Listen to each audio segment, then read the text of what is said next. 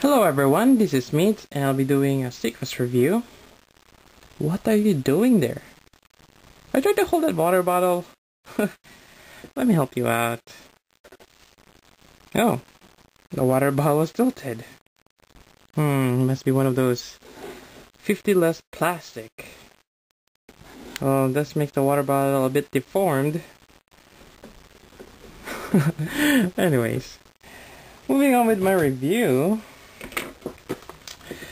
This is the review for Stikfas, and this one is the Mechana segmented robot, AFK or action figure kit number 8.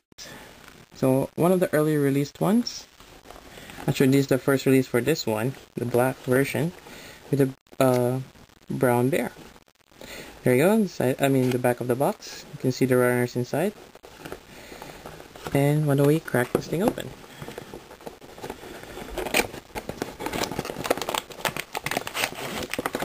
So inside, you will get a Ziploc bag, which is kind of nice because once you're done assembling it, you can put the extra parts in here. And as you can see, there's just stickers and postcards. So why don't we first check that out?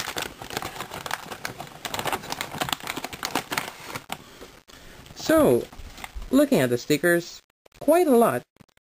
There's a coffee maker there, on and off switch, gears, bolts and nuts, microwave, a furnace, different faces for the robot, and also faces and mount for the bear. Quite nice. Oh, you can also have a Stikfas riding it. Yeah, you can put that on the front of the torso.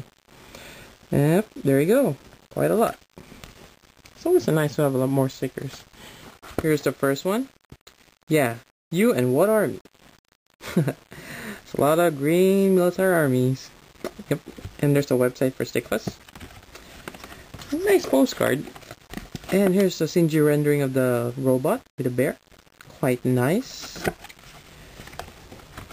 And the assembly guide, which is just straightforward. So you put two halves of the torso there, the hand, the arms, and the legs, and the bear. And there's the gun assembly. And it's nice to be a postcard as well. So, looking for the runners. So here's the first one. It's pretty much the accessories. You do have a circular saw. This is the claw. You have to attach this one. See the ball joint there? Over here. So you have a claw.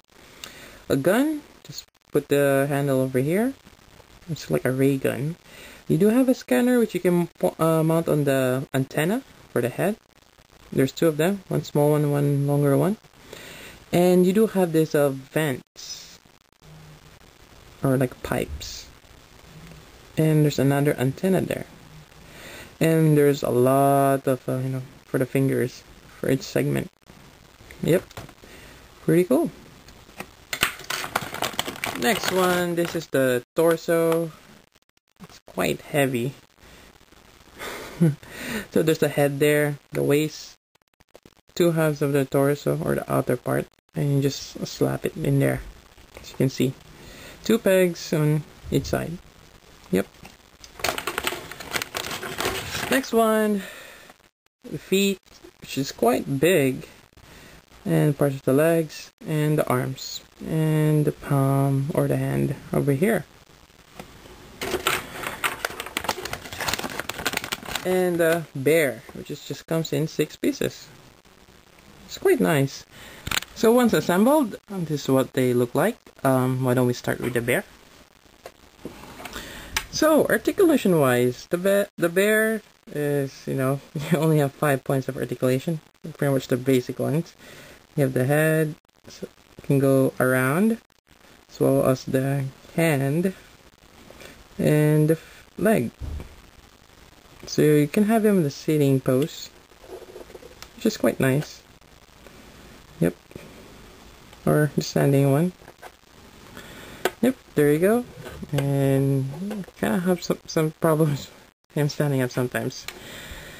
And there's also peg holes in there, which you can put magnets, so you can make him stick, like something metallic like that one, or actually my lamp. And here's the Mechana robot. Looks pretty awesome. What do you guys think? So, you have this thing here that you can just attach the torso, and in the back, you have these two vents, which you can place downward or upward, up to you. And I just use this antenna right here, because it's kind of cool. As you can see, I don't add stickers, because I usually paint my kits. Well, way back when I do Stikfas customs. But yeah. And actually, I have some customized Mechana robots, like that one over there. But it's kind of hard to move him around once you painted him, so I'll just do it with this one. So, in terms of articulation, what can I say? You can do pretty much whatever you want. There's a lot of movement with the head, up and down, left and right. You can pretty much move 360. The hands, you can move them around because of that ball joint there. And, yep, you pretty much twist it around. So it's pretty nice, especially the hands. You can do the peace sign, or that one, or the middle finger, but I'm not gonna do that. Yep, that's a lot you can do with this one. You can play rock, paper, scissors if you have another one. And yep. So the waist, it's one of the weakest part of this kit. I'll just be honest with you guys. If you twist it around, it might break, so you have to be careful. Yep. But for the legs, there is a part there that you can move a little bit further. Over there, so he can sit down and can bend his legs. But you have this big feet, which is pretty good because you know how the torso is kind of heavy, so that helps give us strong foundation for him to stand. And yep, weapon. Oh, in terms of accessories or weapons, you do have this ray gun, which it's a little bit tricky putting that thing on, but you just have to wrap the hand around it. So that's that one option. You can also swap the hand here with the circular saw, which you saw from the runner, or the claw, which I can't find a loose one. It's around somewhere. But yeah, so it comes with 3 weapons, which is kind of cool. So you're getting a lot in this kit because you already have this cute bear, the robot, which is totally awesome, and 3 accessories. Yep. So what else can you do with this guy besides playing around with him? You actually can customize them, and I'll show you guys my customs.